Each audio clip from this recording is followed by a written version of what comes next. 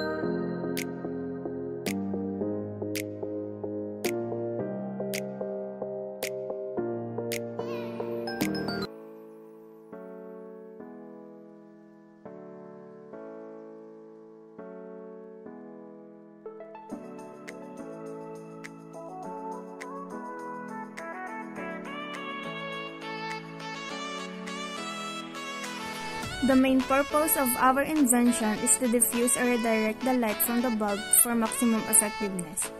We all know that light is harsh and can hurt our eyes. With no lampshade at all, a bare bulb's light goes out equally in all directions. Looking at the bulb directly can be uncomfortable. So, we invent a lampshade to protect our eyes from the bulb's glare.